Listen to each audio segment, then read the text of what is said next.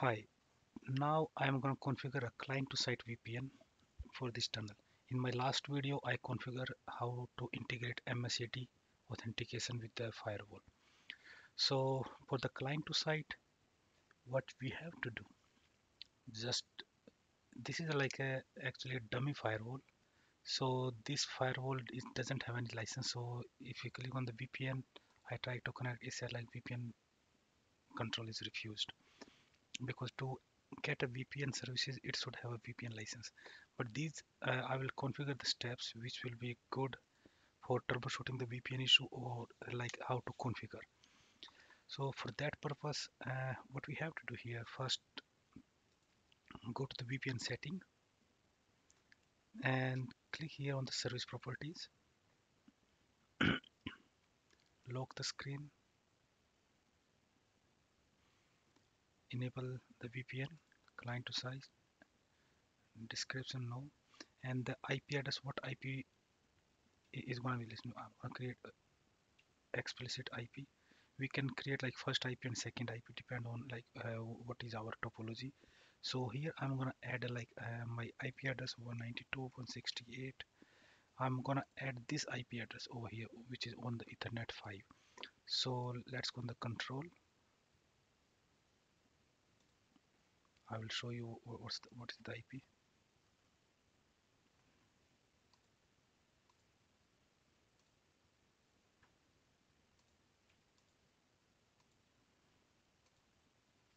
On Ethernet 5 I have a IP address is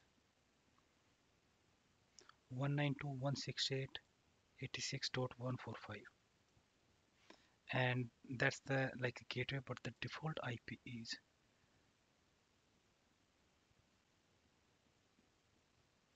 that's the DHCP 86.145. So 86.145.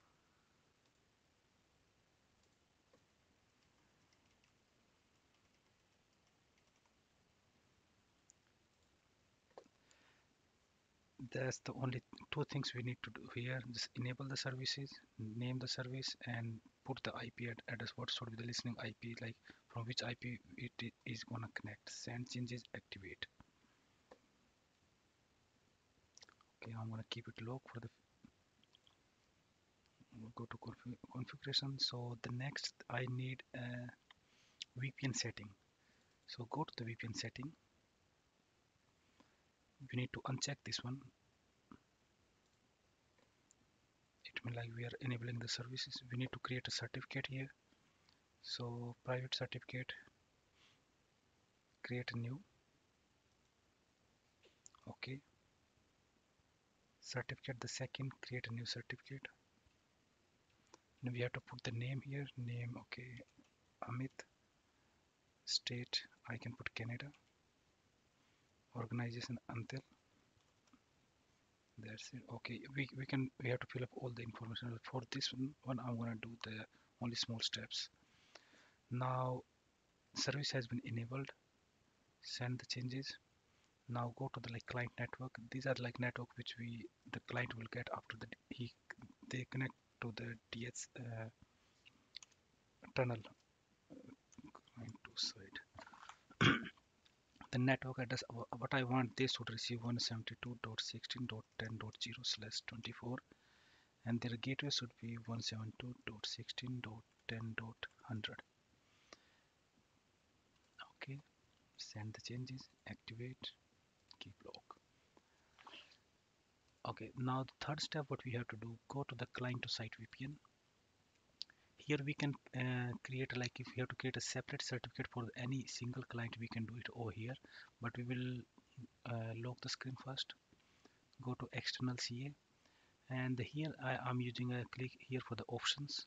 This option is used like how they're gonna authenticate the users before giving them an IP address.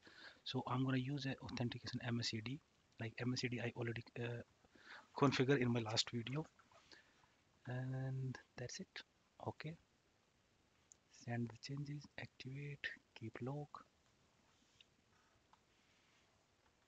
So so if like For the troubleshooting, like if somebody do like what are the authentication method, click here and they will know like it's a MSAD. Now we have to create a new group policy. In the we can put the name client to site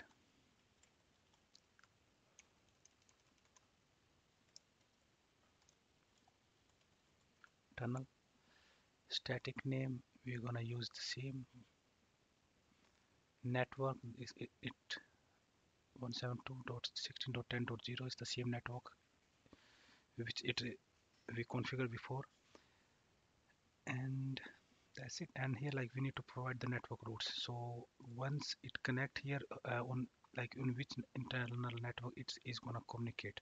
So right now we have only one network. Suppose if we have like multiple networks here, like we have like three VLANs, 1.0, another is like 192.168.2.0 network, another third network, and we want like all the and VPN client they can communicate in all the networks. So we have to define all the networks here.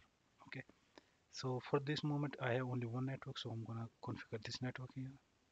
That network is 192.168.1.0. Double click on this one, 192.168.1.0/24.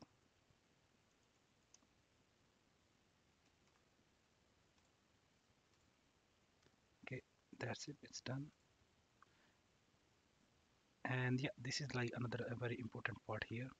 So if we want to add like any extra security, like suppose in MSAD, I have configured a group here. If you go on here, I created a group. Uh, the group name is VPN user, so anyone who is the member of this group, will be able to access it.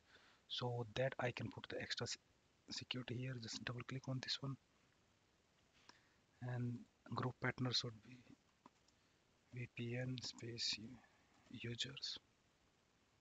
Okay. So now anyone who is the member of this group, they will be able to connect to the Barracuda and they will get a IP from this network and they can communicate on this one. Okay. Send the changes, activate keep logs. Now everything is set up. We need to create like one more policy over here. If you go on the forwarding rule,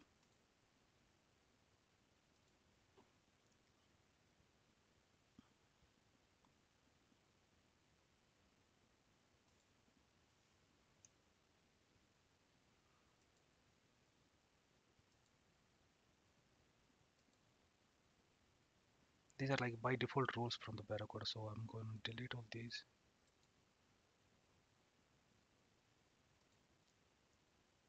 Actually, it should be done from the configuration tree.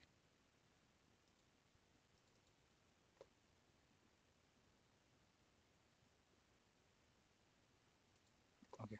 So I need to create a one more rule here. Click on the plus sign,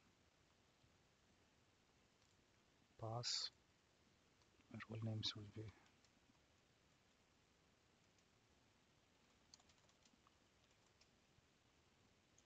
or we can do the small name, client to site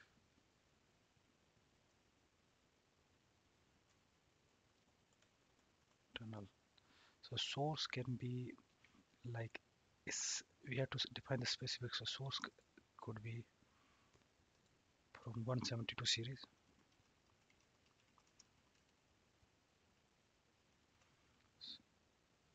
So this is the IP like that the user will receive when they will connect with the VPN.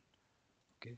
So what I want, all those VPN users, they can get any services and they can go to any network. Or we can here specify like they can only reach out to LAN network or they can go to internet. We can play with these policies also. Connection methods would be, yeah, that's another thing.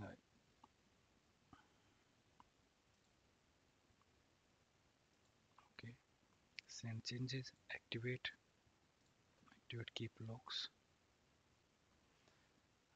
Actually, I need to move this rule on the top of this one, otherwise it will get blocked. Again, send change, activate and activate keep log. Okay, this is how we configure the client to site VPN tunnel. But if I go over here on my VPN, I'm not still able to connect. The reason I do not have the license, this is a dummy firewall. If I go here on the licenses, and you can see here services, I can use the firewall, but VPN services, VPN no valid license found. That's why I'm not able to connect. Otherwise, normally what happen, like anyone, we can take the computer, connect with that listening IP address. It will that request will go to the firewall. Firewall will authenticate the user with the MSAD server, and then it will grant an IP address. Thank you.